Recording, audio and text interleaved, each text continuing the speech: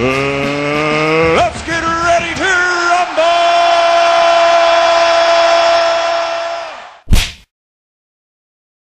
Well, this is the way to do it. Good to have Richard Schaeffer back in the game because if we take Sergei Lipinets, you know, I won't go as far to say he's been victimized, but he's being pressurized by, let's say, Terence Crawford fans to give up his title shot so Terence can pursue his glory. But this is Lipinets' title shot, however you come by.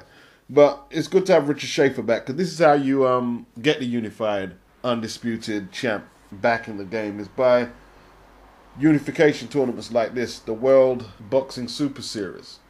And he signed up Murat Gassiev, Maurice Bradis, and Christoph Waldark.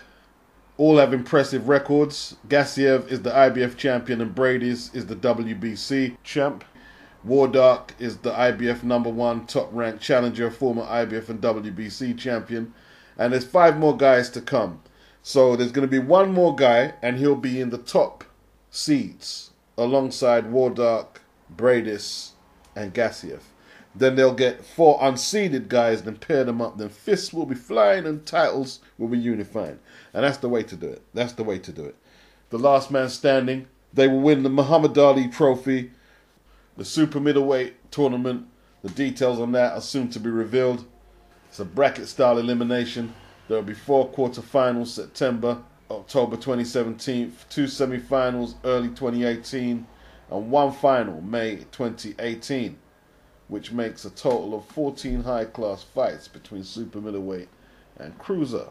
The best fighting the best.